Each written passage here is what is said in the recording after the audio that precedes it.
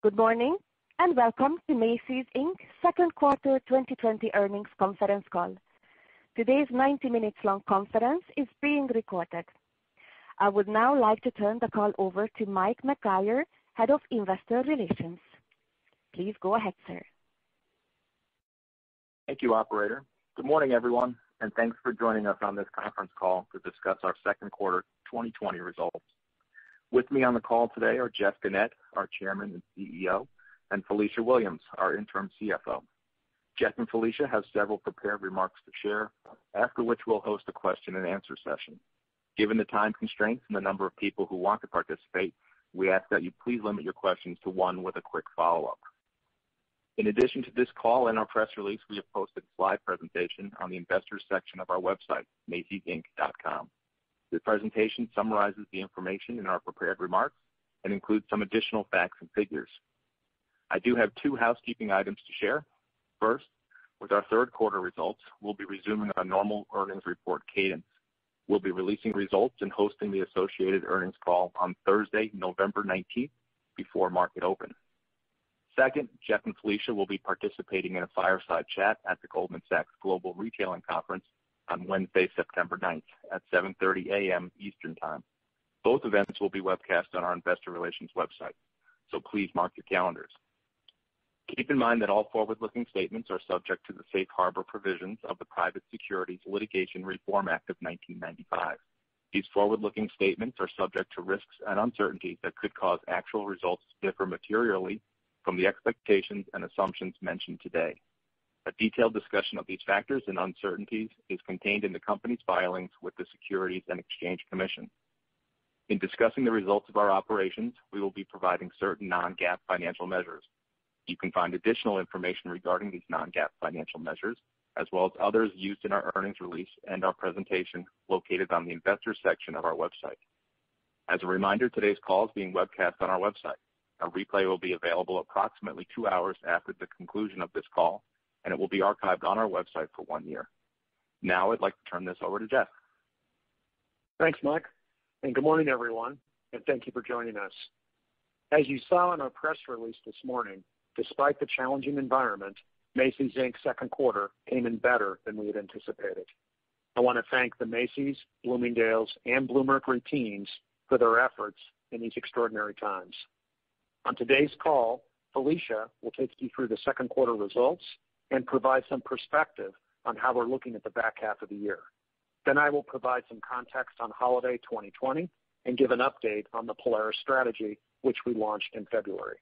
We will then open up the line for your questions. With that, I'll hand it over to Felicia. Thank you, Jeff, and good morning, everyone. As Jeff said, the second quarter closed stronger than we anticipated, and this strength happened across all three brands, Macy's, Bloomingdale's, and Bluemercury. Overall, we delivered sales of approximately $3.6 billion, a decline of 35.1% on an owned plus licensed comparable basis. We experienced some ups and downs during the quarter. For instance, some aspects of our business recovered more quickly than we originally modeled, such as our stores, which reopened stronger than anticipated. And our digital business remained strong throughout the quarter. Luxury, particularly at Bloomingdale's, also outpaced our expectations. These factors contributed to the outperformance that we saw against our expectations. On the other hand, in our Star Rewards loyalty program, the foundation of our customer retention, migration, and acquisition strategy, year over year, we saw our members spend slightly lag our non-loyalty customers in the quarter, but we saw building momentum in August, starting in week 1 with our Star Money event. So far, we've enrolled 250,000 people in the first 3 weeks of the fall season in our tender-neutral bronze tier, which is an approximately 40% increase over prior year. Our stores saw a sales decline of 61% in the quarter versus last year.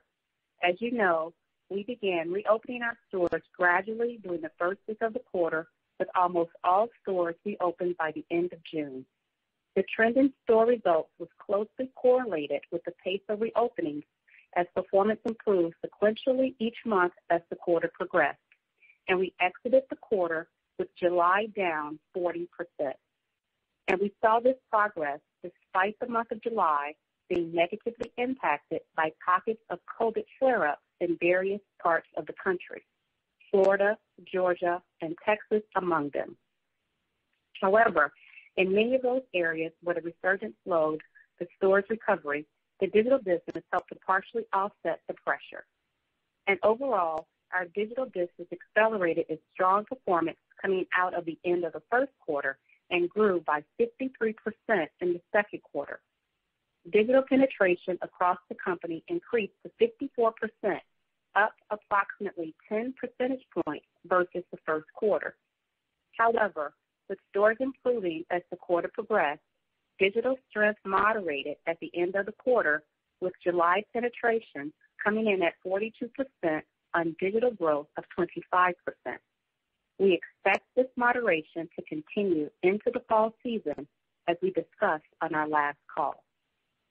In some urban markets, including New York City, San Francisco, and Chicago, we continue to see steep declines in traffic driven by the slow return of workers to these city centers and the erosion in both international and domestic tourism.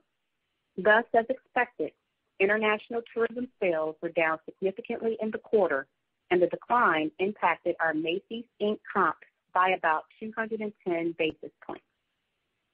Within the Macy's brand, we saw strength in many of the categories that are in demand: home, particularly housewares and textiles, as well as fine jewelry, fragrances, activewear, and sleepwear. We also continue to see softness in men's tailored and dresses, which is indicative of the work-from-home world in which we now live, as well as slowness in luggage due to greatly reduced travel. At Bloomingdale's, home and accessories were the strongest performers. Housewares drove the home trend, followed by textiles and tabletops. Handbags, fine jewelry, and women's shoes were also among the best performers. As with the Macy's brand, apparel continues to be challenging in both men's and women's. Interestingly, we believe we are benefiting from the current move away from spending on experiences towards spending on products, especially within luxury.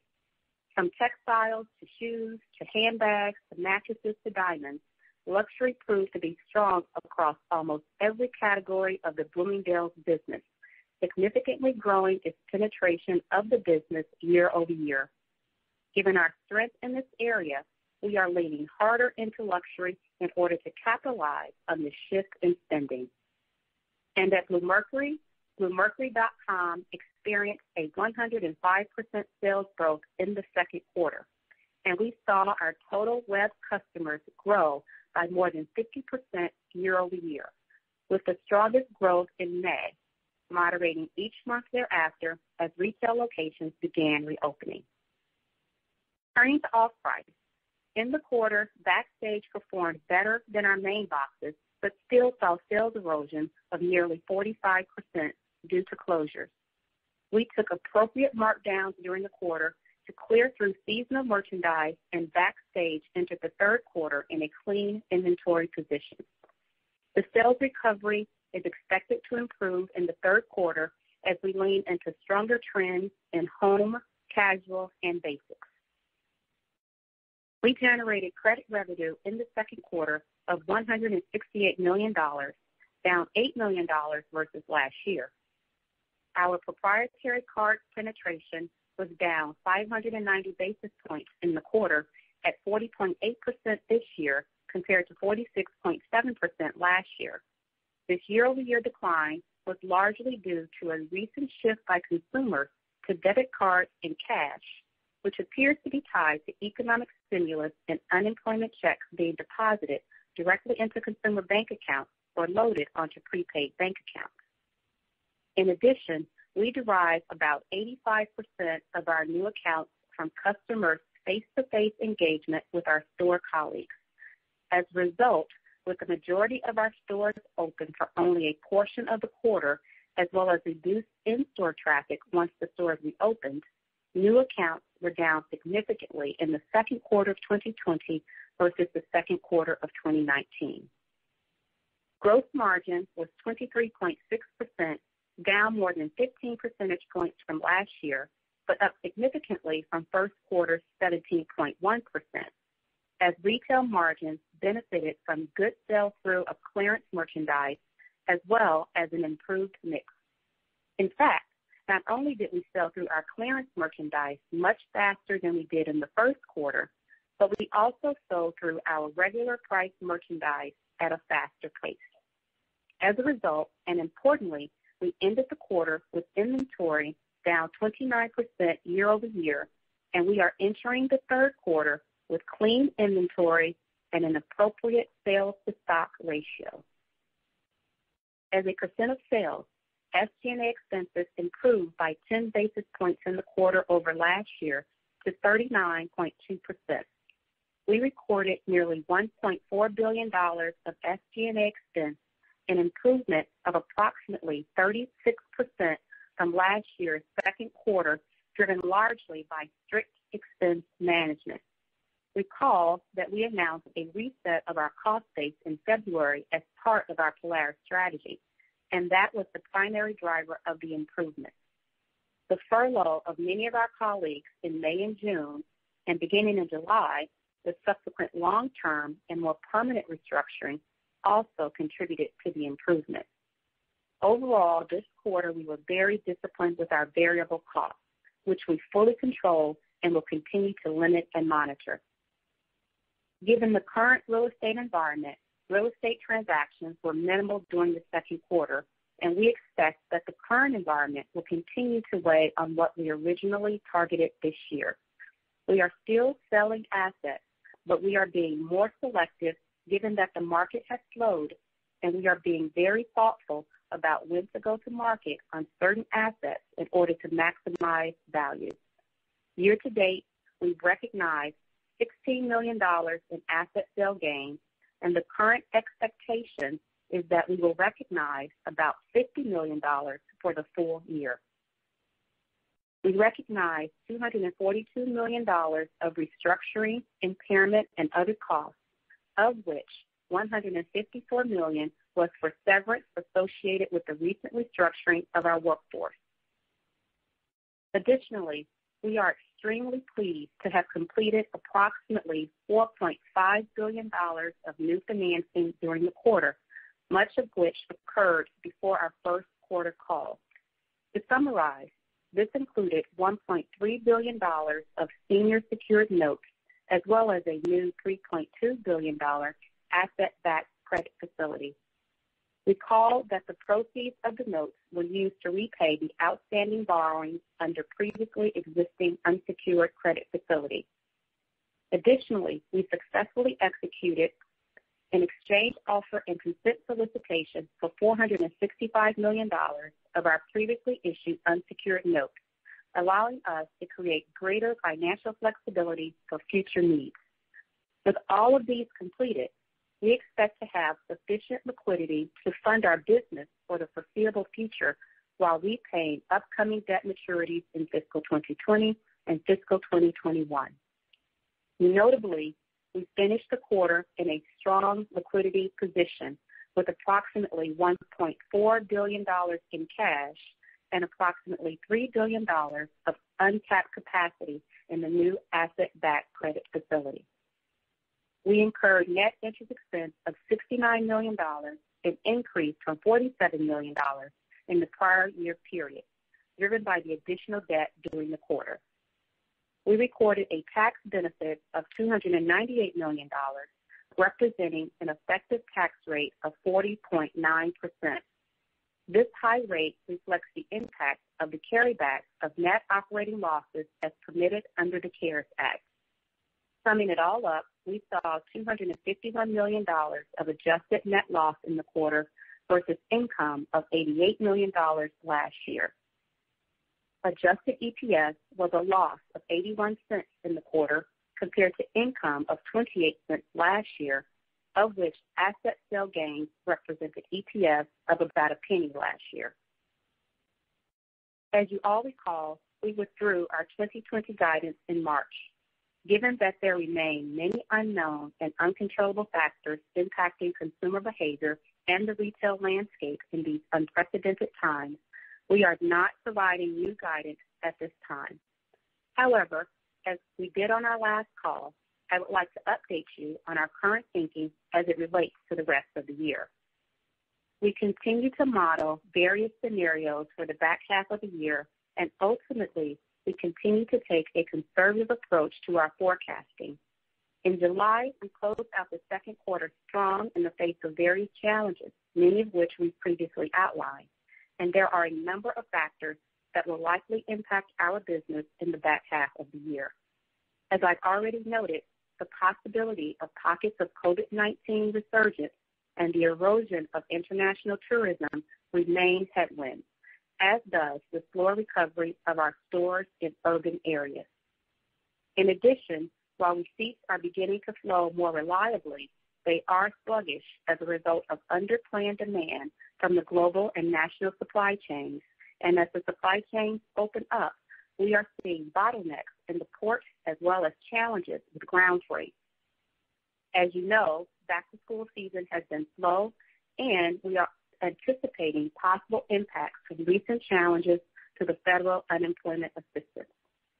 To combat these, we are adjusting our plans and placing more emphasis on key areas of the business, such as service, values, marketing, product mix, and supply chain.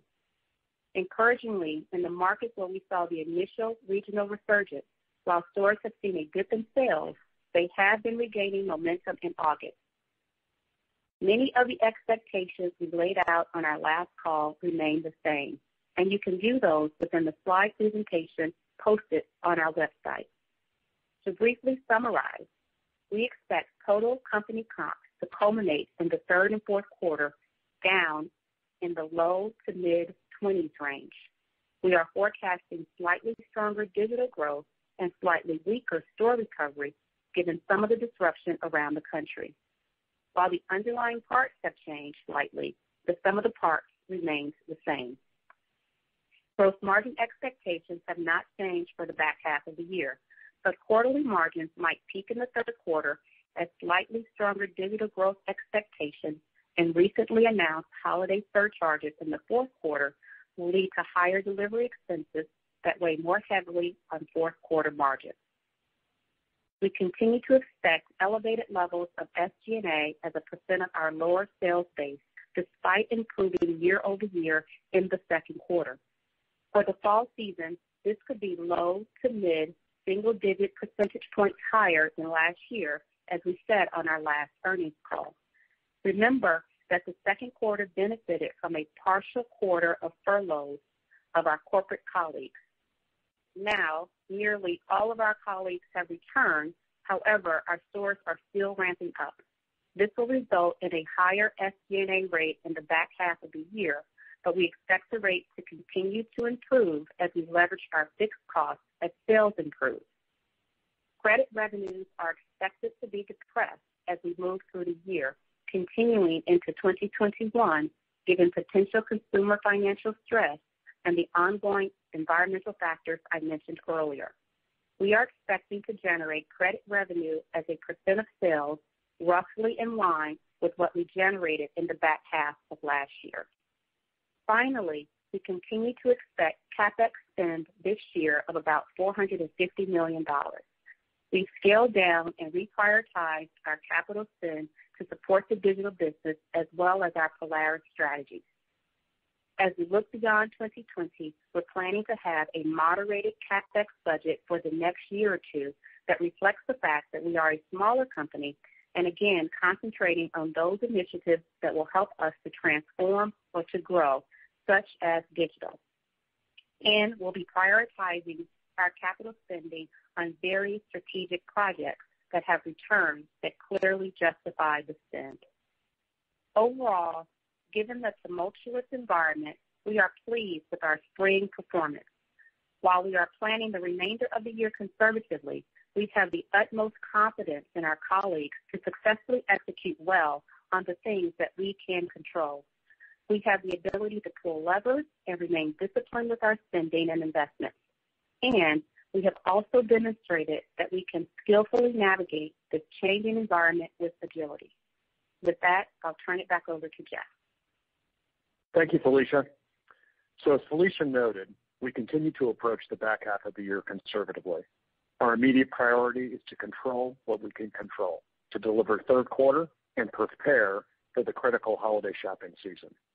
There is uncertainty, but over the past several months, our teams have learned a great deal about working in this environment, and we will continue to adjust our actions quickly to both address challenges and take advantage of opportunity as we go through the back half of the year. The holidays are when Macy shines, and this year will be no exception. There are several things about holiday 2020 that won't change. First, America comes to Macy's and Bloomingdale's for gifting.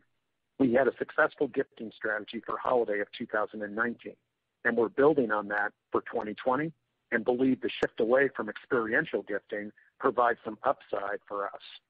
For holiday 2020, newness represents nearly 50% of the total gift assortment, led by items in beauty and home. We have great brands and are introducing new categories and in-demand content.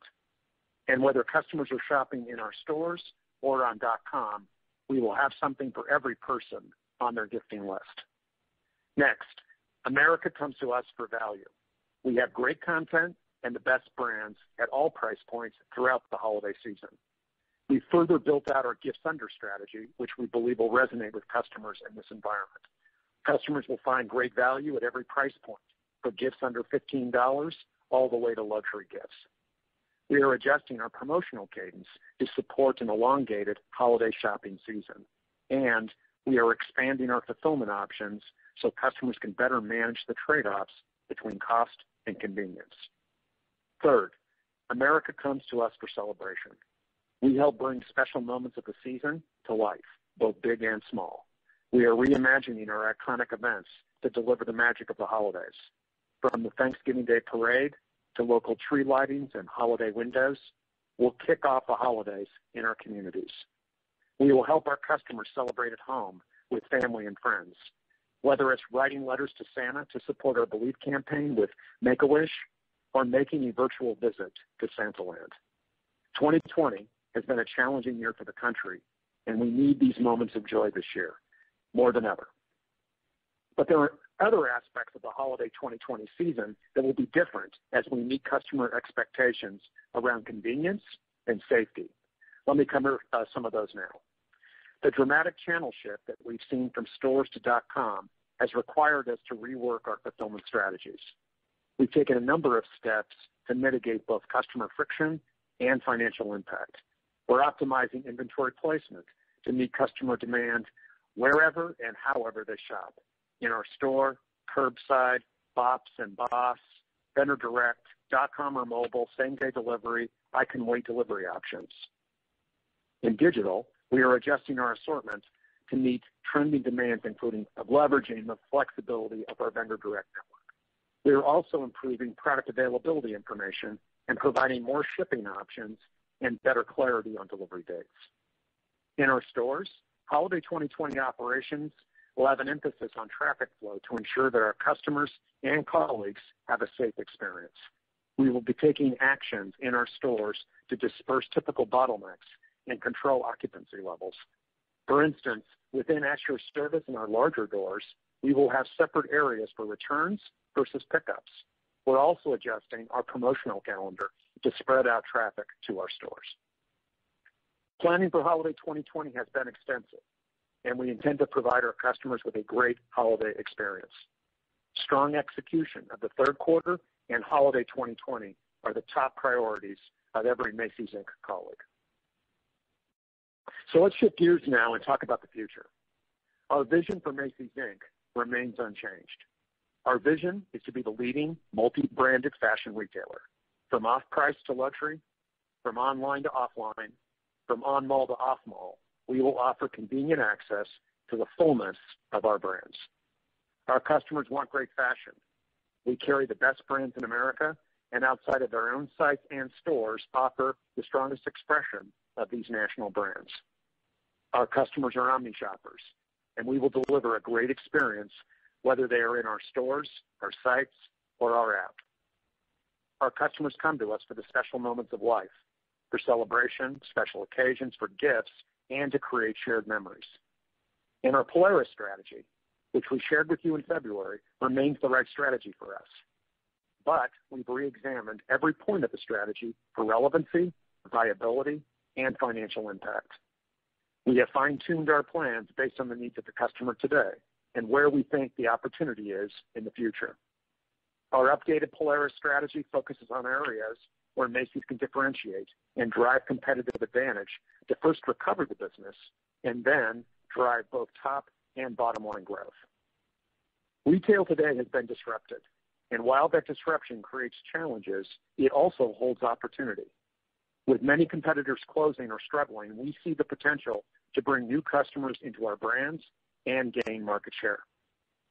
So let me take you through each of the 5 points of the Polaris strategy that we shared with you in February and cover the changes that we've made. We always start with the customer in mind, and in the first point of Polaris is strengthen customer relationships. We remain committed to strengthening our customer franchise and building profitable lifetime relationships with each of our customers. Loyalty continues to be important to us, and we're pleased that the investments in Macy's Star Rewards loyalty program that we launched in 2018 are paying off. As Felicia shared, during the enhanced federal unemployment payments, we did see a shift in spend away from proprietary cards. But on a positive note, we also saw a corresponding increase in sign-up for our bronze or tender neutral program. Our loyalty program is helping us build relationships with new customers, which is important because in the second quarter alone, we acquired nearly 4 million new customers to Macys.com. We're creating value for them by expanding Earn Everyday events and adding more Star Money Days. And we are using our loyalty program to get our best customers back shopping with us. Longer term, we see continued potential to enhance loyalty programs across Macy's, Bloomingdale's, and Bluemercury. We also continue to move forward on personalization, which strengthens customer relationships, presenting the customer with the most relevant products and messages. We have more than 40 million known customers in the Macy's brand alone, and personalization will allow us to improve their experience and drive engagement. And we will continue to pursue on-site and off-site monetization as a future growth driver. The second point of the Polaris strategy is to curate quality fashion. We continue to build on our fashion authority by curating national and private brands to support our customers' self-expression at all price points, from off-price to luxury. While our ambition remains the same, the categories we focus on have changed. Dresses and men's tailored, 2 of our former destination businesses, have seen a nearly 70% sales decline in the spring season. While I believe these categories will come back over time, we don't expect that business to return to growth anytime soon. We've re-examined category roles in light of current customer demand and future potential, and we've honed in on what we call the Focus 4. These are 4 categories where customer demand is strong, we have a dominant or growing market position, and we feel we can drive profitable growth over a multi-year horizon. For Macy's, these are fine jewelry, beauty, furniture and mattresses, and backstage off-price. And for Bloomingdale's, the Focus 4 are luxury, advanced contemporary, textiles, and Bloomingdale's The Outlet off-price. To support all of our product categories, we have access to some of the best brands in America. We are weathering this crisis together with our brand partners and are committed to a long-term vision of serving our shared customers. Maximizing our private brand offering remains an important part of the plan, as these products have some of our deepest customer connections and highest margins.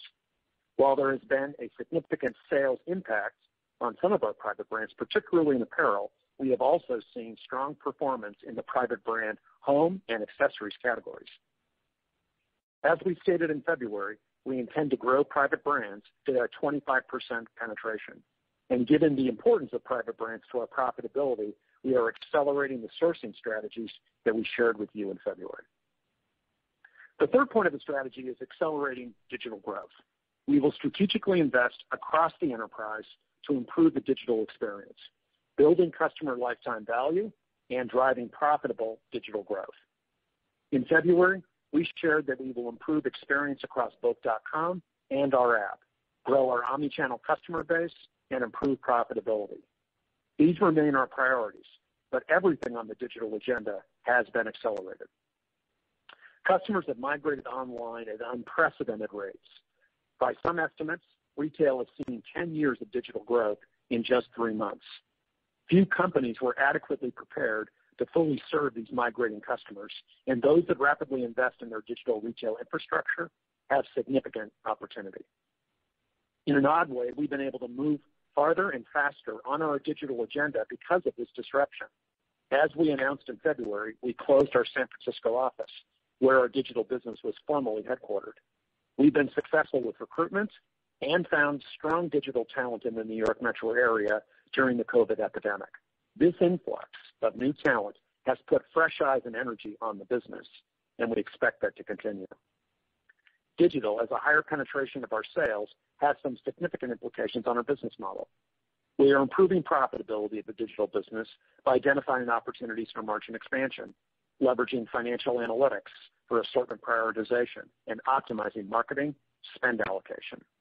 Core to our efforts is improving the transparency into data that helps drive business decisions and delivering more granular data to all of the business owners. This information allows us to identify areas of growth and opportunities to course correct. We can also prioritize assortment on our site and optimize channel mix to prioritize fulfillment where it is most profitable. This spring, when we saw a significant sales impact from COVID-19 and the rapid growth in digital, we took the opportunity to rewire our cost structure and resource allocation to support a more digitally focused business. You saw that in the SG&A numbers that Felicia shared. The fourth part of the strategy was around optimizing our store portfolio. Now we look at it more broadly as optimizing the omni experience. We will innovate and optimize our stores, supply chain, and call centers to ensure every customer can shop when, where, and how they choose. The rapid customer migration to omni shopping, coupled with the financial realities of our business, led us to adjust how we look at the stores aspect of the Polaris strategy. As always, our strategy is built on our customer's journey. And for today's customer, a strong omni experience is a baseline expectation. We've been tracking customer response as we reopen the stores, and it's encouraging to see consistently strong customer satisfaction scores. And driving some of this customer satisfaction is the enhanced health and safety measures that we've carefully taken. As it relates to our stores, we are pausing on investment in additional growth doors, although I will note that our prior investments over the past 2 years are paying off, and the G150 continues to perform well. As a reminder, through the G150 strategy, we upgraded the stores that accounted for half of our 2019 brick-and-mortar sales. So we expect to continue to benefit from those investments. We paused on our market-based ecosystem test, but we're now restarting those, albeit at a modified scale. We're continuing to focus on the Dallas, Atlanta, and Washington, D.C. markets. Over the next 2 years, we will open several smaller format off-mall Macy's, and we will test a smaller format off-mall Bloomingdale's. In off-price, we will open several additional freestanding Backstage stores, continue the expansion of Bloomingdale's The Outlet, and test Backstage online. As we shared in February, every off-mall store will have full service for pickup and returns. We continue to believe that the best malls in the country will thrive. However, we also know that Macy's and Bloomingdale's have high potential off-mall and in smaller formats. I do want to note that the number of stores that we plan to close hasn't changed since our previous announcement. However, we are monitoring the competition and both store and mall performance closely, and we will adjust our timelines if needed. In this more omni world, we need to use our entire network, stores, supply chain, and our call centers to maximize our capacity and serve our customers in a truly omni experience. From pre-purchase browsing to purchase, from pickup to delivery, and post-purchase to returns. With this, we need to flex our network and fulfillment strategy given the acceleration of digital to focus on capacity expansion, cost efficiencies, and providing customers with more choice and control over their delivery and returns experience. For instance, we're developing a centralized fulfillment network to demonstrate efficiencies in getting products to stores and customers more quickly. The supply chain redesign that we shared with you in February is moving forward with an early emphasis on capacity planning and centralized fulfillment. At the start of the COVID-19 pandemic, call center volume and response time was a pain point for us, and we had significant disruption with our offshore partners. Within the U.S., in the span of 2 to 3 weeks, we developed and implemented a work-from-home option for our call center colleagues, and we are diversifying our geographic footprint to enable us to provide continuity of service to our customers in the event of regional or global resurgences. The last point of the Polaris strategy is reset the cost base. We will show discipline on cost management and create a culture of continuous assessment to derive the greatest ROI on every dollar spent. In February, we shared that we would reset our cost base, right-size the organization and expense base, balance top-line and bottom-line growth, and improve productivity and working capital, including faster inventory turns. The current environment has required us to make our organization even more efficient. Our Polaris cost savings target of $1.5 billion that we shared with you in February has now expanded to $2.1 billion now, all by the end of 2022. We will continue our disciplined expense management to allow as much of the $2.1 billion as possible to flow to the bottom line, recognizing this will help mitigate higher costs from our aggressive lean into the digital business over the next few years. And some will be invested in strategies that drive top-line growth. Through our continued focus on disciplined expense management, we have created a Macy's that is better positioned to effectively compete today and in the future. To sum it all up, the updated Polaris strategy continues our work to strengthen customer relationships and build customer lifetime value, hones our merchandise strategy to focus on categories that matter most to customers today and have a long runway for growth, aggressively accelerates digital, optimizes all aspects of our network, including stores, supply chain, call centers, to deliver the best customer omnichannel experience, and delivers profitable growth on a rewired cost base. In closing, we are confident that we have the right strategy. We're fine to focus on what's important now and in the future. We have resilient brands that will stand the test of time. We have an organization that knows how to execute through uncertainty by listening to our customers, following the data, reading the signs, and pivoting quickly. I couldn't be more proud of our colleagues and thank each of them for their continued dedication to the business. The past 6 months have presented challenges that we never imagined and have forced us to make significant changes in how we run our business. But the changes we've made not only address today's climate, but position us well for the future. We know that there are more challenges ahead, but I'm confident that Macy's, Inc. will come out on the other side of this crisis stronger and ready to serve another generation of American consumers. Thank you. And now we'll open up the line for questions. Thank you. If you would like to ask questions, please signal by pressing star 1 on your telephone keypad. If you're using a speakerphone, please make sure your mute function is turned off to allow your signal to reach our equipment. Again, press star 1 to ask a question. We'll take our first question from Matthew Boss from J.P. Morgan. Please go ahead.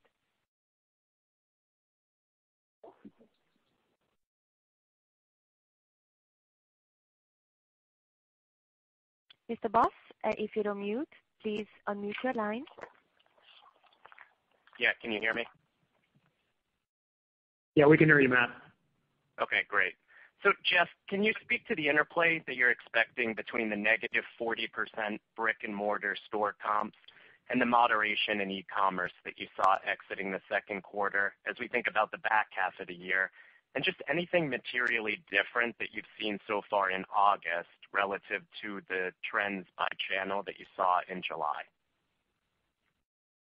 Yeah, so what I'd say, Matt, is that we do expect that the trend line that we have in stores that we experienced in the month of July, that give or take, we can pull that forward. And that's a conservative approach, but that's where we have planned it. And August was in those expectations. And in digital, as we described on our last call, we do expect that to moderate. it's still going to be significant, but it's more in the line of what we experienced in the month of July. So that kind of culminates between kind of the way we're looking at the back half of the year of the down low to mid-20s for the full enterprise of Macy's Inc.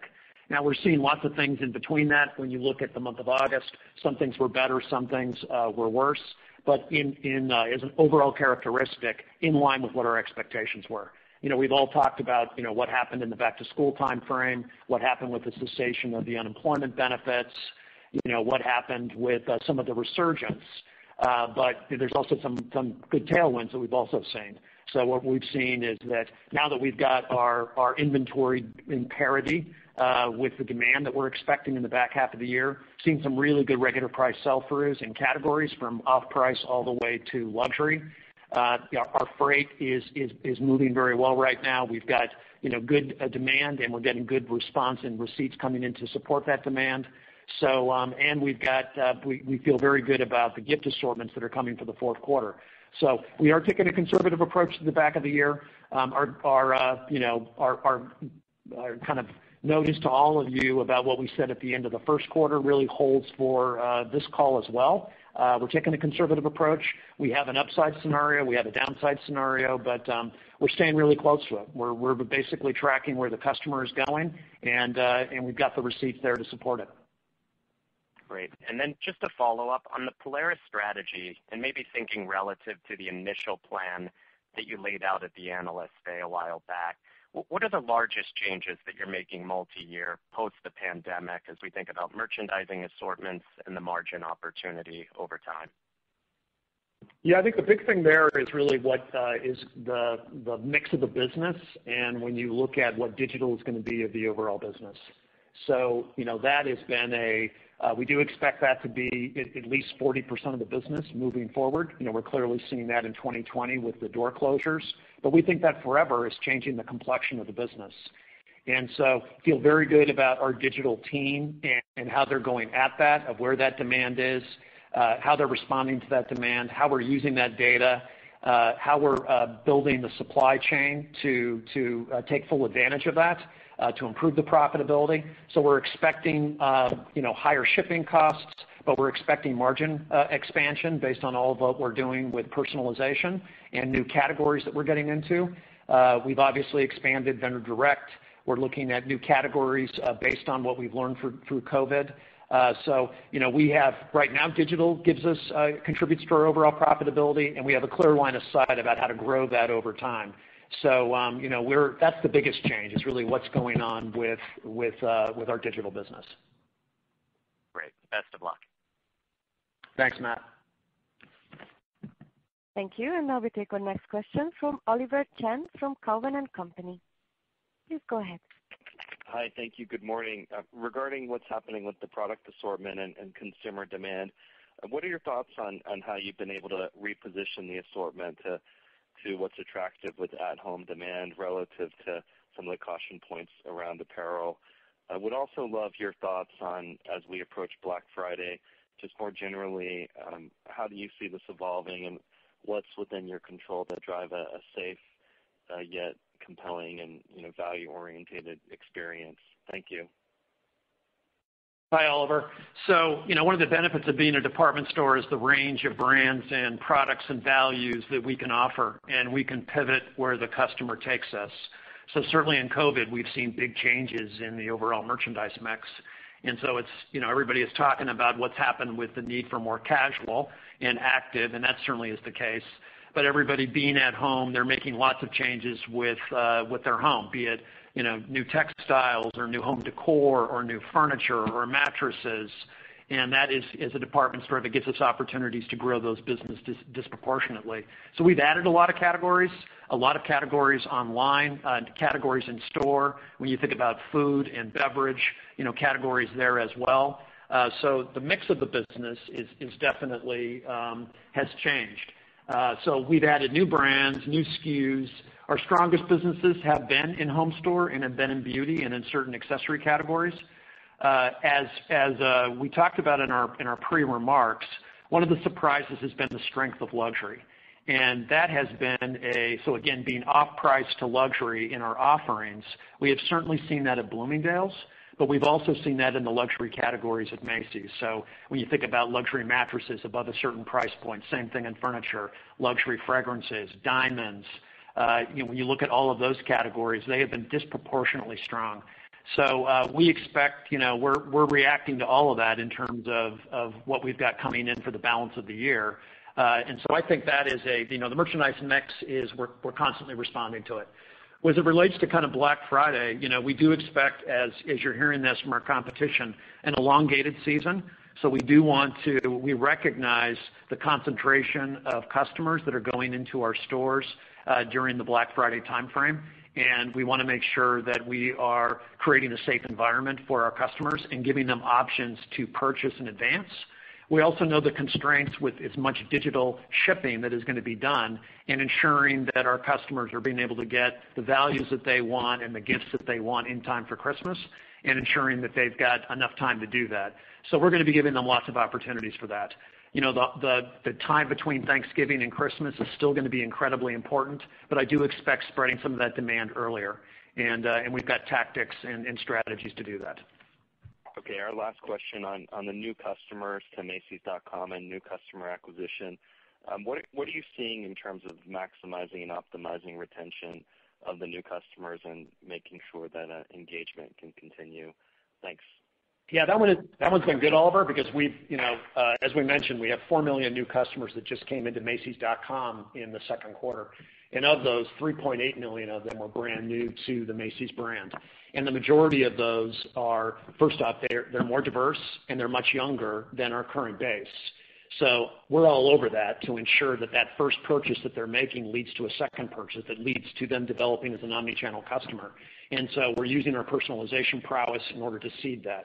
We're looking at lookalikes. We're starting to seed them offers. We're getting great bites from it. We're getting these customers into our bronze loyalty program, which is really strong. So our main mission on all these new customers is to retain them and use the whole breadth of our price points, of our brands, and Bloomingdale's and Macy's as over banner brands to attract them. So that's one of our top priorities is to make sure that these customers that came in, that we develop a relationship with them that can lead to a profitable relationship with them over time. Thank you. Best regards. Thank you. And now we take our next question from Greenberger from Morgan Stanley. Please go ahead. Great. Thank you so much. Good morning. Felicia, I'm just trying to parse through some of the commentary you made on the call this morning about the second half outlook and the way August has started. I think you indicated that inventory levels are currently a little bit perhaps too lean, but back-to-school season is off to a bit of a slow start. So I'm wondering if you feel like your revenue trajectory here in the third quarter is being held back by lean inventories. And then how should we think about your inventory planning through the back half given the slow start here to back to school and then some of the other challenges that you identified? Hi, thanks, Kimberly, for the question. I indicated that our second quarter inventory ended down 29% versus last year. And actually, we ended clean with the fresh inventories going into the fall. And we believe we have really good sales to stock parity going into the fall season. And yes, back to school started off slowly. But I think what we're seeing with back to school is a much more elongated back to school season. We think about back to school traditionally. And with, Kimberly, as you know, with the government orders and school districts changing, the timing of back to school is now, we have to think about back to school a lot differently.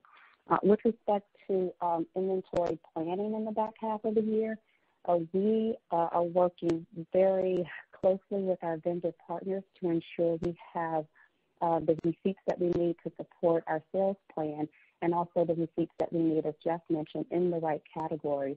So we feel good about our back half of the year sales planning, and we will continue to lead into managing our inventory, which will drive better sell-throughs and better working capital. And so we believe we have the team and the agility in place to manage our receipts. It's one of the things we learned coming out of during this pandemic. I'm not sure if anyone mentioned, but we have restructured our planning team. We combined it into one team all under the supply chain, and really that gives us an opportunity to really make decisions about our inventory planning, about the placement in the proper channel. And I think we saw the evidence of that, combined integrated planning team coming out of the second quarter as we talked about the better sell-throughs, particularly on the regular price merchandise. So we feel we're in good shape as we go into the back half of the year and that we have the right team in place to execute the inventory assortment and planning that we need. Great. That's very clear and helpful. Thank you so much. And I just wanted to follow up on your question on COVID markets. I think you said that they're actually showing strength or sequential improvement here in August. That seems to be encouraging, but I'm wondering if you can just expand on that. Thanks. Sure. And so we mentioned that, we're watching the COVID markets really, really closely. And I gave a couple of examples of, Texas, Georgia, Florida, where we have seen those were the areas of the initial resurgence. And what we've seen in those markets is that the sales are coming back. They're coming back slowly, but they are coming back. And so that gives us some positivity, if you will, going into the fall season. The other thing that we've learned with COVID is that we have to be very, very reactive to what is happening with these sort of sporadic store closures. Our Guam and Oahu store in Hawaii are currently closed, and we're reacting to that. I don't know if you're aware, but in California, all of the indoor malls were closed, but we remained open because we have an exterior, we have exterior doors and the opportunity to do curbside pickup. All of the California malls should be open by the end of this week or early next week, and so we will be reacting to that. And so what we're learning as we go through these COVID resurgences is that we do have the ability to react, to remain open, to shift to curbside, to increase our fulfillment through those stores that are being impacted by the resurgence. And so we do expect, as we had earlier with the COVID, to have disruption to the sales, but I think that we're learning that we can react to it in order to minimize that sales disruption. Great, thank you. And hey, Kimberly, let me just add one thing to what Felicia just said, which is, when you run retail is really local, and when you think about our brick and mortar. So this is something we've gotten pretty good at. So we monitor all the public health data, the colleague and the customer sentiment, and we create a thing called we have the watch list, which is really we look at the predicted increase in cases or the current confirmed infection rate in each county of the country where our stores have zip codes, obviously. And to just give you a broad side, at the end of July, we call it risk 1 or level 1 or level 2 in a risk category. At the end of July, we had 38 locations that were in that risk category that had, resurgence was really mounting. At the end of August, there was only 6 stores, and as of this week, we're down to 0. So when we look at that, it shows us that our brick and mortar business that we have been modeling is on the side of exactly where we had thought it was going to be, maybe even a little better. Great, thank you for that. Thank you. And now we take our next question from Paul Lejuez from Citigroup. Please go ahead. Hey, thanks, guys. Question on SG&A. I think you mentioned that SG&A was helped by both February and July restructuring. Can you maybe walk through those two events, in both talk about the gross and net savings from each that you'll generate on an annualized basis from those? And also, I think you mentioned the CARES Act. If you could also quantify what that helps you in 2Q. Thanks. Yes, Paul, I can just, yep, Paul. So on the SG&A, is, you remember We did furlough the majority of our colleagues because of the pandemic, and we are seeing a benefit from that in the months of May and June.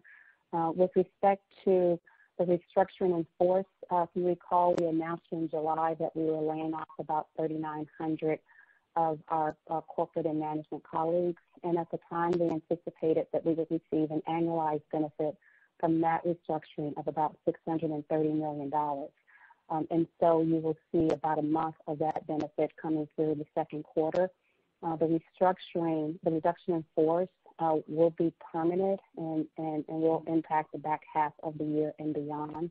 The furlough that we did was temporary, and it did benefit the second quarter. That will reverse as we go through the fall season, as we have begun to bring colleagues back the first part of July.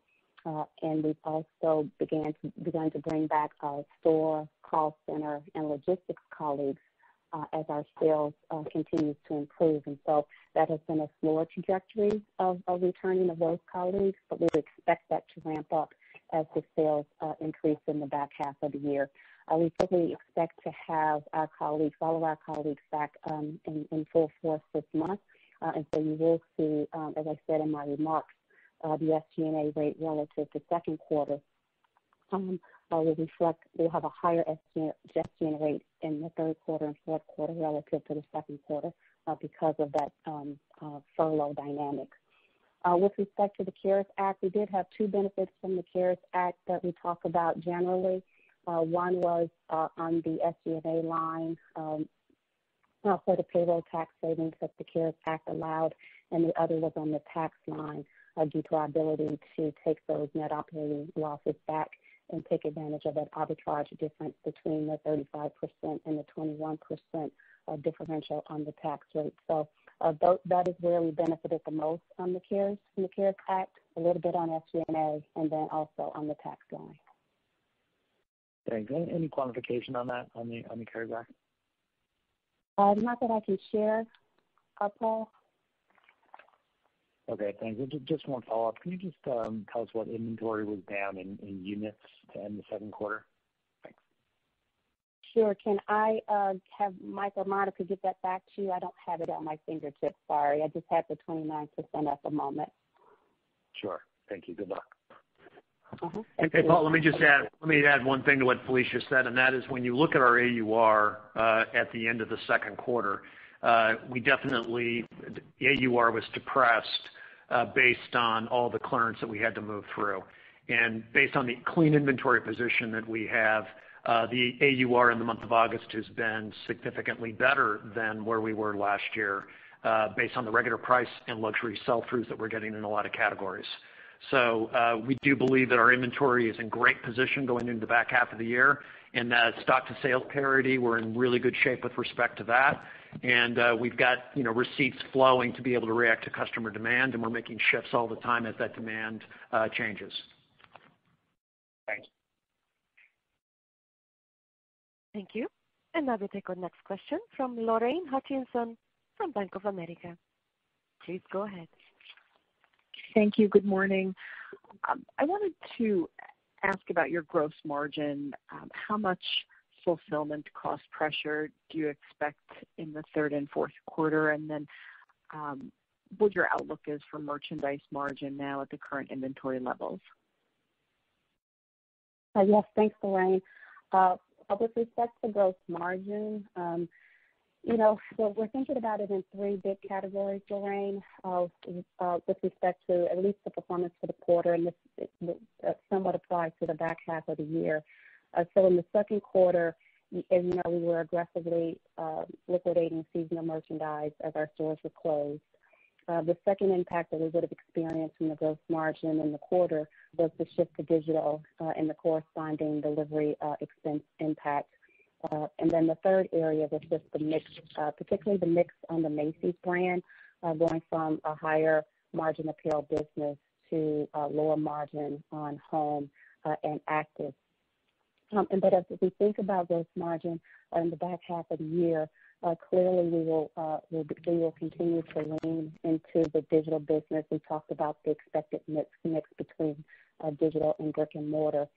And because of that, Our gross margin expectations have not changed for the back half of the year, but we are expecting a peak in the margin in the third quarter, and we're really looking at the implications of our fourth quarter margin due to the higher delivery expense and some of the recently announced holiday surcharges that you guys have probably read about. But importantly, as we think about margin for the back half of the year, we are flowing fresh receipts. We have entered the fall very clean. We are expecting some faster turns and better sell-throughs, and we are keenly focused on maintaining appropriate inventory levels and, more importantly, appropriate inventory levels in the right channel to ensure we're satisfying the customer demand and to ensure that we are being as flexible as possible with those channels. As I said, with the stores closed, we want to make sure we have the right assortment and units in the stores to handle buy online, pick up in store, same-day delivery, as well as that right mixture of units in the fulfillment centers to support that ongoing digital demand. Thank you. And then I just wanted to follow up on the comment that you made about receipts being sluggish. How confident are you that you can get what you need, the right mix of product in time for holiday? Thank you. Yeah, I'll comment, and then Jeff may add some additional color commentary.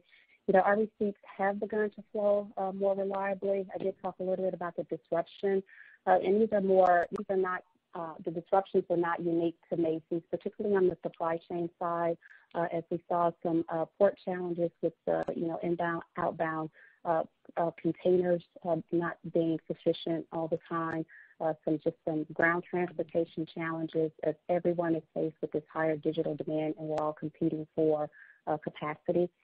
And so those were not unique to Macy's. And so what we are controlling, what we can control, and as Jeff mentioned, we're using our vendor direct capabilities to help fill some of the white space.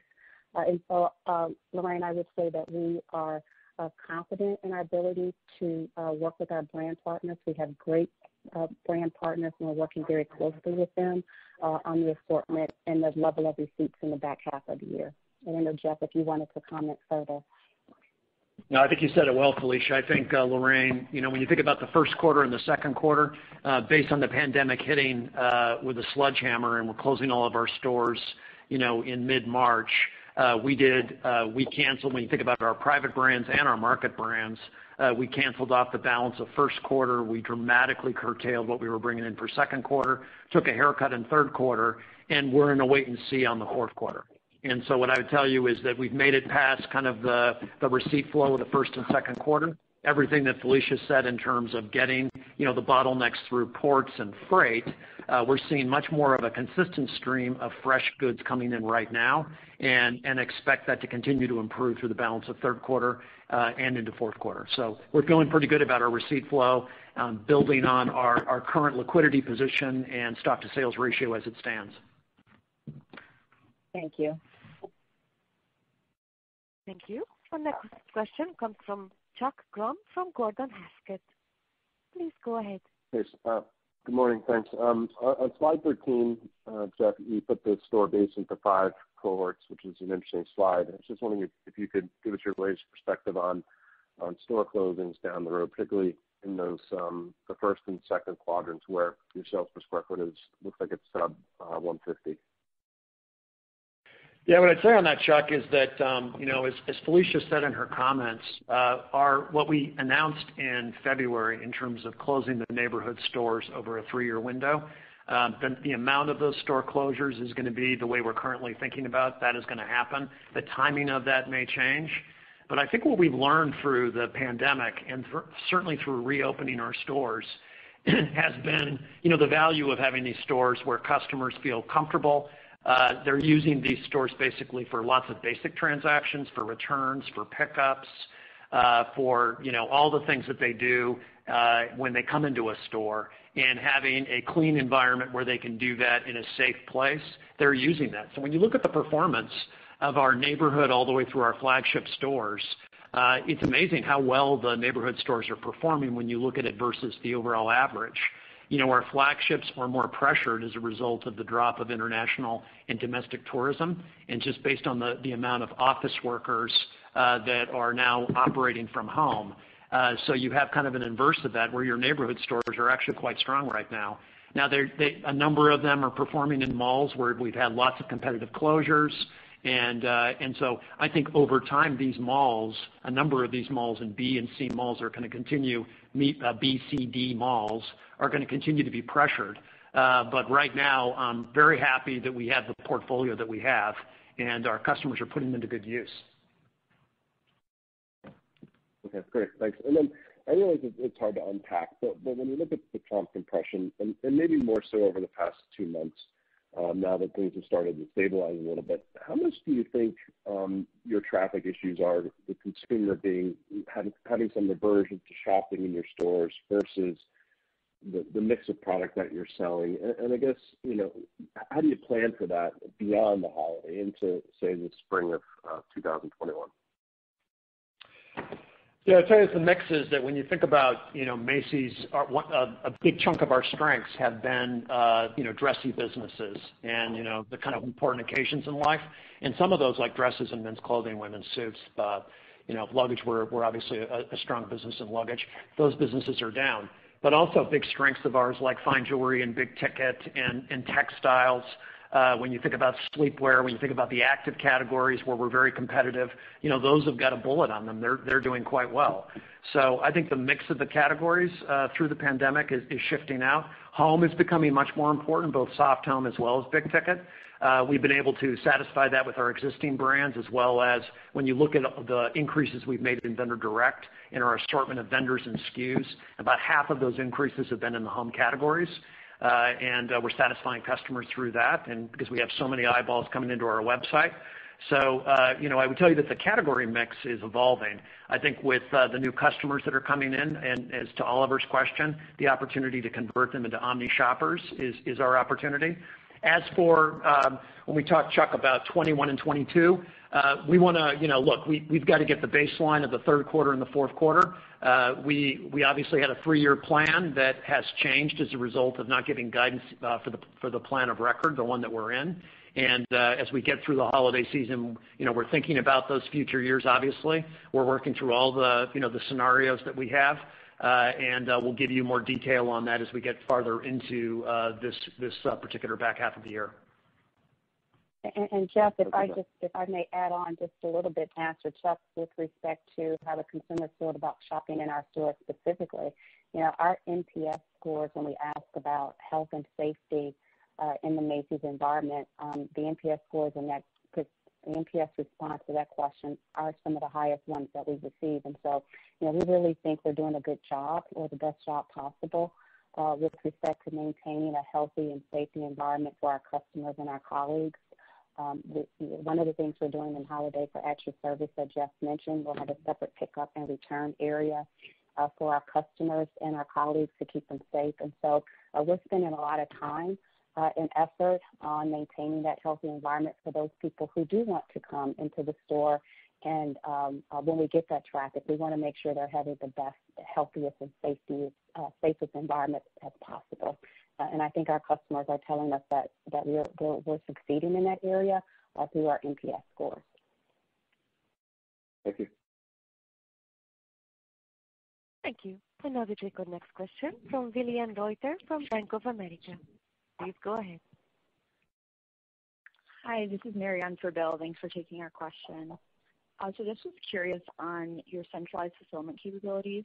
When do you expect those to be fully built out, and what kind of impact are you expecting that to have on your cost base now?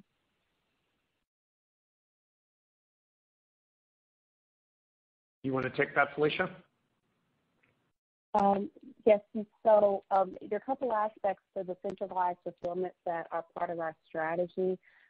One of them you may be more familiar with the hold and flow, which we're broadening that out to centralized fulfillment. And as we look at the back half of the year, we are looking at a couple of different areas, location level pricing. We are testing that and expect to fully roll that out in fall 2021. We're looking to optimize our POS strategies and then we're also looking at strategic sourcing from a broader standpoint. And as I mentioned earlier, we have really and strong ambitions in our supply chain area. It's all about the right content in the right channel at the right price and at the right time.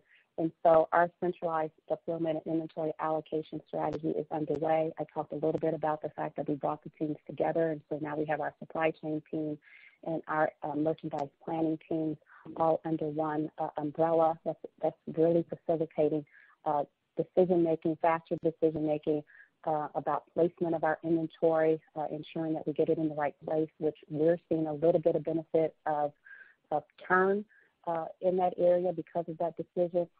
Location-level pricing, as I said, we'll begin testing that in October with a full rollout through spring 2021. And we are expecting that to have benefits to drive some more proactive markdowns and to help the margin and also to help the sell-through. So taken as a whole, we are really leaning into this centralized fulfillment in all of our strategies, particularly as we're focusing more and more on digital. But the long-term implications we would expect to have overall improvement in sales and margin, as well as really meeting the customer satisfaction goals, which we can't stress enough. As you lean more heavily into digital, the customers' need changes a little bit with respect to timely, quality, and certainty of our delivery metrics. So we are, as I said, keenly focused and very focused on the centralized fulfillment and hitting all of our KPIs in that area. Great, thank you. Thank you. And now we take our next question from Donna Telsey from Telsey Group. Please go ahead. Good morning, everyone, and nice to see the progress. As you think about your charge card customers, what are you learning from them? How's that penetration holding? And then can you go into any more commentary on the Backstage concept, how that's performing, and when do you test online? How do you expect that assortment to flow versus what you see in the stores? Thank you. So, Felicia, why don't you take credit card? Yeah, I think we're saying the same thing. It is Backstage. I'm sorry. I thank Dana, and thanks for the kind words there about the performance. So with respect to our the credit card performance and penetration, this has been an interesting spring season as we talked about the credit penetration being about 590 basis points off of last year, quarter over quarter. As we entered into August, we did see a moderation of that gap and an improvement in that gap. And empirically, we think that it's driven by the cessation of the economic stimulus that ended in July. And as we saw that end, and thus that direct deposit into consumer bank accounts come to an end, as well as the loading of those prepaid credit cards, consumers have been going back to what we're seeing, our proprietary credit cards. And so that 590 basis point gap is beginning to narrow. The other thing that we're closely watching are delinquencies. And again, this is all empirical, and we're looking at data. We actually went back to 2008 to sort of look at what happened under those economic conditions and the trend there. But, as we talk to our banking partners, they continue to anticipate that delinquencies at some point are going to rise, and they may start to rise sooner than anticipated because stimulus has not been renewed. And so as we think about the Macy's credit revenue portfolio, we are modeling that we will begin to have the impact of consumer financial stress beginning in the late part of the back half of the year, Dana, but really as we get into 2021. And so those are headwinds that we are anticipating for 2021 and beyond, but the data at the moment doesn't support it. We've seen delinquency rates pretty much hold relative consistent first quarter to second quarter, but we are watching those delinquency rates very, very closely. And then, Dana, to your Backstage question. So just the broadest point on Backstage is that our customers love it, and they love our price of both the Bloomingdale's brand as well as Macy's. And, over the 4 years that we've had it, we've hit the right formula. And I think when you look at the brands and you look at the value, we're seeing that in our growing comps, that even in stores where the main box might be declining, Backstage consistently is giving us positive comps year over year. We're also seeing it in margins. When you look at our margin rates that we're getting in gross margin rates that we're getting in Backstage versus our competitors, we've got the right value formula. And when you look at the sell-through, which is really how the customer is responding to just the fashion component of it, we're getting very nice sell-throughs there. So our opportunity in Backstage is really in distribution and logistics costs. So that's what we are. So when we reopened our stores, we've already added, a dozen more Backstage store within stores. You heard in our opening comments that we're continuing with our ambition and rollout of Backstage freestanding as well as Bloomingdale's The Outlet freestanding. That's going to give us more portals. The more business we do, the more the logistics are going to be in line. Profitability is growing in this particular business. It's not at the level of Macy's Inc., but it's growing in that direction, which is a real positive for us. And then, as I also mentioned to your question, we will be testing Backstage online. No details to tell you on how we're going to do that or what you can expect or the timing of that, but that definitely is in our roadmap for 2021. Mm-hmm. Thank you. Thank you. And now we take our next question from Carla Casella from JP Morgan. Please go ahead. Hi. Two questions here. One's on COVID and CARES. When do you expect to make up the rent payments that you were able to defer this year? Will that be something that's paid in 20 or is that a 21 payment? And on the flip side, with CARES, when do you expect to get the cash benefits and the deferred taxes on the change in the NOL look back? Okay, I'll start with the last one. On the CARES Act, we will file our fiscal year 2020 tax return typically we file in the first quarter, early part of the second quarter, which means the cash benefit would come at the earliest, call it at the beginning of the third quarter. And so it really depends on when we're able to get our fiscal year 2020 tax return filed, signed off, et cetera, cleaned and audited. But typically, our normal expectation will be Q3 2021. With respect to COVID, can you just I just want to make sure I answer you as best as I can on the COVID question. Yeah, I guess I'm wondering how much rent you were able to defer that you didn't actually have to pay in cash, and when do you have to make it up? Yeah, we haven't been sharing that. Big picture, I would say we've had some really, I would say, amazing conversations with our retail partners, our landlords. They have really had engaged in some really good conversations. We set up an internal team, task force, to really go lease by lease, landlord by landlord, to have some really great conversations. Although we have deferred and negotiated deferrals of some of our rent payments, all of that is flowing through expense. We have been really respectful of each other's positions with our landlords. We've been a really engaging and ongoing good conversation, very transparent, very collaborative. So from a cash standpoint, I can give you the specifics on how we're modeling the cash flow because each agreement has really had nuances to it. There's been deferrals. There's been deferrals of rent, deferrals of CAM, deferrals of both. So there's lots of different combinations depending on the negotiations. But I can say, both parties have a shared interest in making the mall vibrant and a good experience for our customers. And I don't anticipate that we'll have any negative cash implications based on how these conversations are evolving and how we're deferring those payments. Okay, and remember, the rent expense itself is flowing through our books. Right, exactly. So we are recognizing the expense. Okay, yep, you got it. I was just tweaking a couple cash flow items. But on the store front, and it's really helpful that you break down all the store detail in the presentation this quarter. Thank you for that.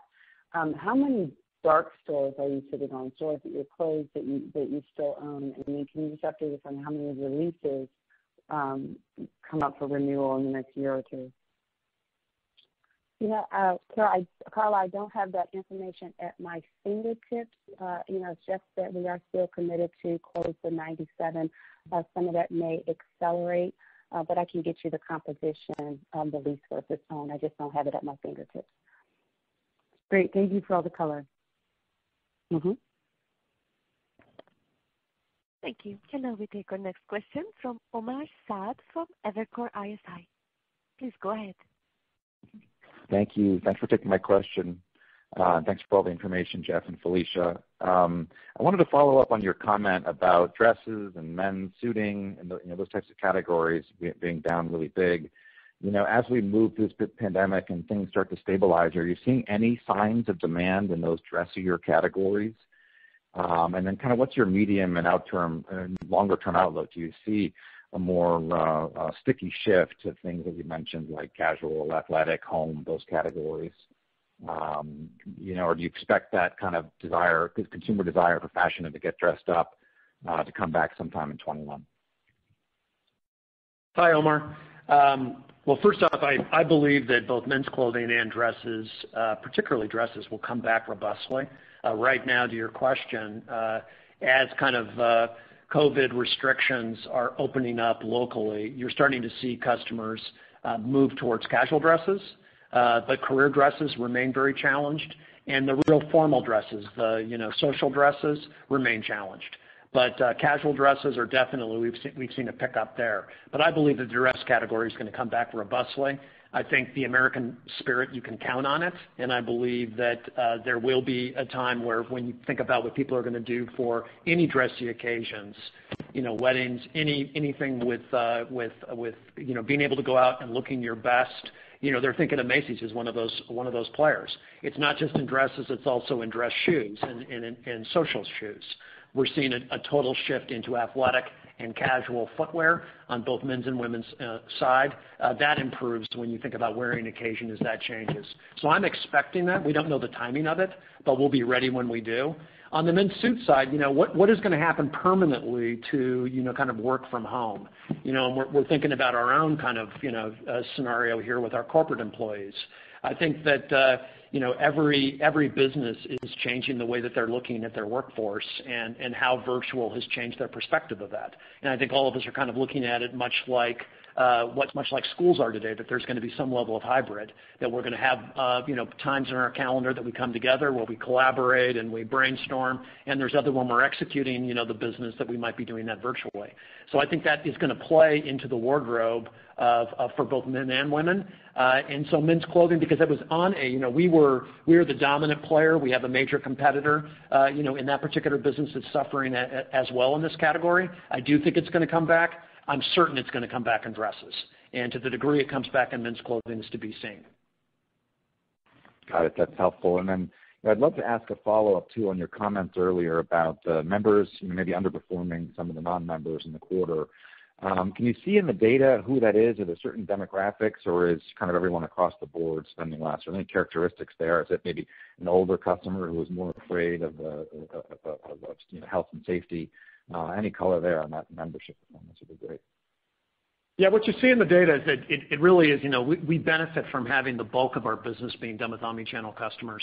But you do have a store cohort that are not comfortable online, and they're generally older, and they're in certain pockets of the country, and their business definitely has been more depressed. But we're starting to see them come back, as our stores have reopened. And, as Felicia talked about earlier, there are certain states in which the malls have been closed while the outside entrances of the anchors have been open. And so as the malls start to reopen and that area ends up being more of a destination, we're seeing those customers return more robustly. So I tell you, the older customer has been more affected, who are a stores-only customer. But so many of our older customers or more mature customers are omni shoppers, and so we have not seen a change in their behavior. So we track so many different cuts of our customers, but to characterize that one end of it is what I just did. Got it. Thanks for the information. Best wishes. Thank you.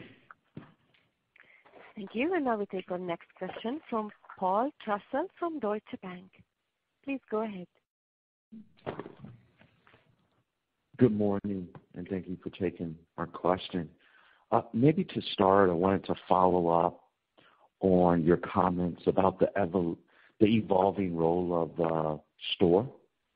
Maybe you can discuss that in a bit more detail and frankly help us think about how you are maybe remeasuring the profitability of the store and the decision on whether or not to keep a door open given its support for your digital operations.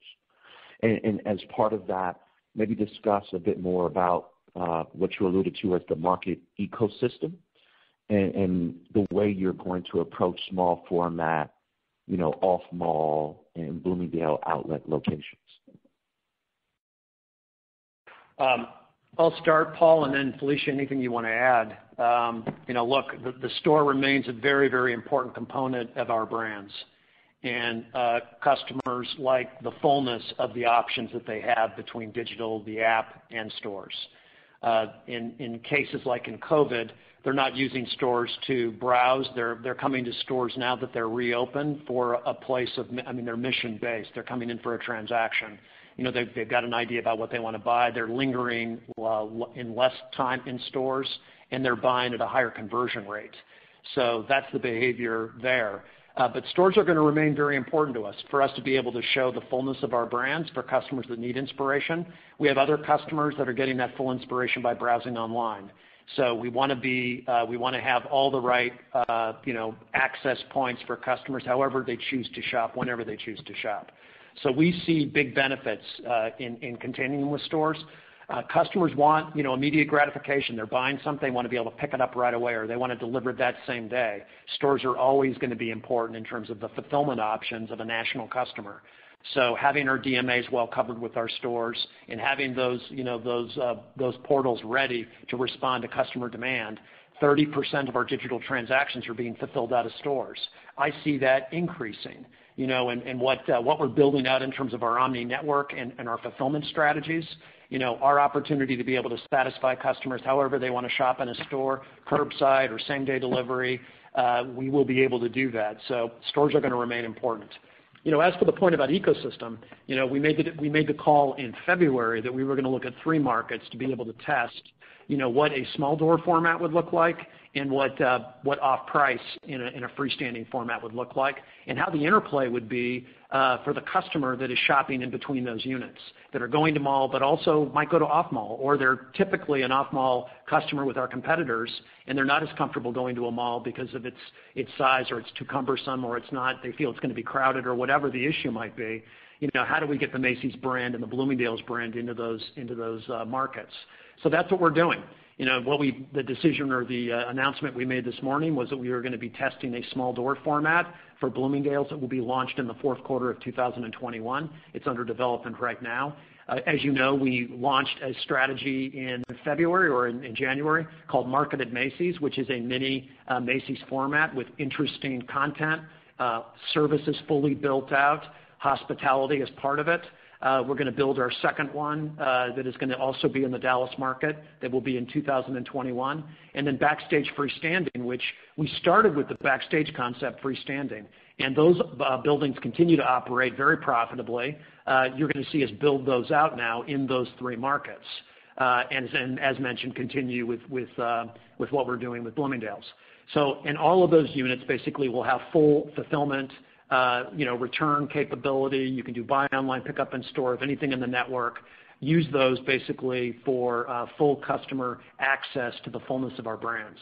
So we're going to watch customer behavior. Does it build on lifetime value? Does it help us recruit new customers into our brands? Using these ecosystems and being able to market accordingly is going to give us a very good lens about does this have play beyond just these 3 markets. So we're going to learn in 21 and 22 on that and we'll make adjustments as we move forward. Yeah. Thank you for that color. I would add, Jeff, the only thing I would add to that is just over the past 2 years, we have made significant investment in our growth stores. We invested in over 50% of the business at both Macy's and Bloomingdale's, and we expect to derive benefit from those the growth investments that we made over the past 2 years. And we are shifting away. Yes, we are shifting away from investing in the physical building. But as we think about our capital spend over the next 2 years, we are very focused on, digital supply chain and technology. And embedded in technology is the opportunity to ensure that we're giving our customers the best technological in-store experience as possible, which would nicely marry up with those physical investments we've been making over the past couple of years. Thank you for that additional color. Then just circling the wagons back to SG&A, the Polaris strategy pre-COVID, I believe, discussed a $900 million run rate savings, and that target is now roughly $1.5 billion today. Maybe just remind us of where the incremental kind of saving targets are coming from, and where we kind of stand on that, or where you expect the run rate and savings to maybe be exiting this year. Oh, yes. Thank you. And so, it's sort of laid out on our slide 11 on the website, but I'll just sort of talk you through it. You're right. The initial Polaris savings that we discussed back in February included a SG&A savings of about $900 million, $600 million on margin. And then coming out of the COVID, at least coming out of part of COVID through June, we had the additional reduction in force that contributed another annualized $600 million of potential SG&A savings. And this is all through 2022. So this is our 2022 run rate savings.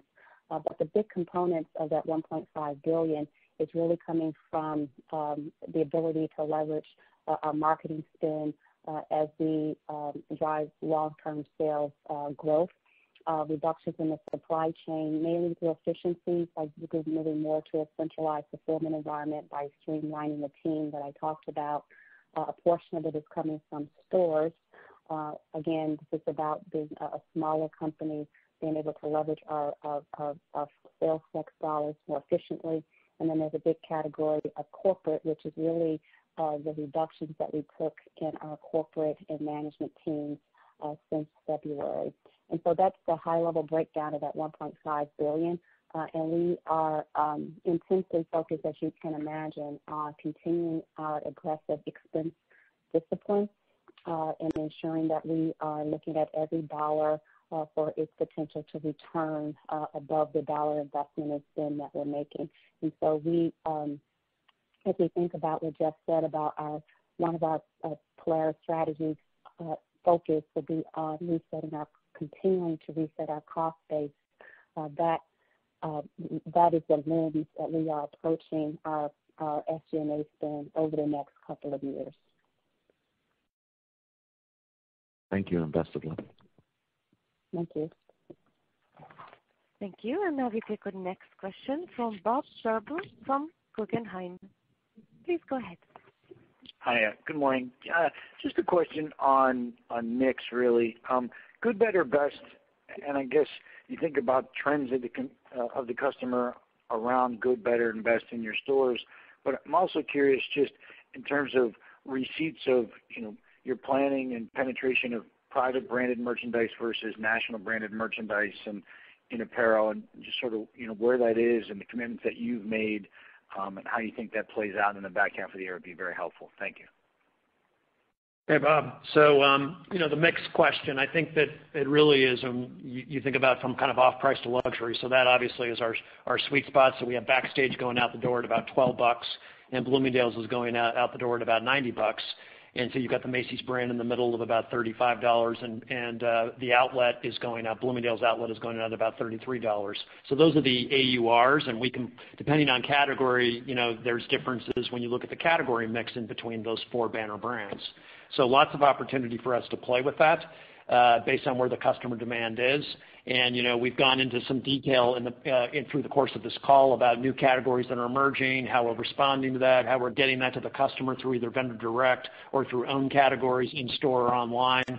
So we will continue that. Your question about private brands, since it's the first one that's come up, is we're deeply committed to continuing with our journey of getting private brand to about 25% of our total business. And we've been really working on our sourcing model to ensure that, working with, making sure the lead times are dramatically shorter, really working with digitization and, turning more of the responsibility over to factory, have fewer factories, sharing fabrics, consolidating brands, adding new brands. So very happy with the progress the team is making. Obviously, when you look at private brands, much of that is really the base of our apparel business. So happy with some of the early reads we're getting with the work that the team has been doing on that. So we're committed on continuing to drive, exclusive brand content through our private brands. So that's definitely our journey. Great. Thank you. You bet. Thank you. And now we take our next question from Jay Sole from UBS. Please go ahead. Great. Thank you so much. Jeff, I just want to ask you about your comments that the holiday season could happen a little bit earlier this year and, trying to maybe shift some of those sales earlier. Can you talk about your confidence in being able to do that and sort of what are some of the tools you might be able to use to make that happen? Yeah, it's a great question, Jay, because, in the past, it's hard to look at a model in the past where you'd say that the holiday demand is going to move in between the goalposts of Thanksgiving and Christmas Day. I think this year is going to be different. And so, we have lots of opportunities with values. And so, look, we've certainly seen through that our customers always respond to great values. They respond to great brands at great values. And so, we know how to do that. The kind of trial run for us is always kind of Black Friday in July. So we're always using that as kind of a dress rehearsal to look at what customers respond to and try and put on the holiday factor and sell through on top of that. So we've looked at the entire promotional calendar, really from, before Halloween all the way through the month of November through Black Friday. And obviously Cyber Monday into the last 10 days before Christmas. So we're anticipating that there's going to be customer concern for health and safety during those compressed periods, Black Friday and the 10 days before Christmas. And so looking at what that demand might look like, what then happens to the digital demand and what happens with then sales that you're going to need to spread differently and what is the offering and the events that are going to help you do that. And also hearing our competitors also talk about that. And, so I think that it's definitely out there in the opportunities for consumers to hear all of, the competitive cycle, talking about the opportunities to get great gifts at great values in time, to have it shipped comfortably and safely by the time of either Hanukkah or Christmas. There's other holidays, but those are the two main ones. So I think this year is going to be different. But the base of your question is in the past, historically, we have not seen the opportunity to move demand earlier than Thanksgiving for a holiday purchase. But I believe this year is the year that it will happen. Got it. And then it's sort of like some of the effort to do that contemplated in the guidance that you've given for gross margin in the back half. Correct. It's all baked into that. So I feel comfortable. We're taking a conservative stance on that. And but I believe we're in the ballpark right now. Got it. Thanks so much. You bet, Jay. Thank you. It appears there are no further questions at this time. Mr. McGuire, I'd like to turn the conference back to you for any additional or closing remarks. And I'll turn I just want to say to everybody, thank you for your attention as we went through a long description of what we're up to, and appreciate everybody's interest in the Macy's and Bloomingdale's and Bluemercury brands. Everybody have a great day. This concludes today's call. Thank you for your participation. You may now disconnect.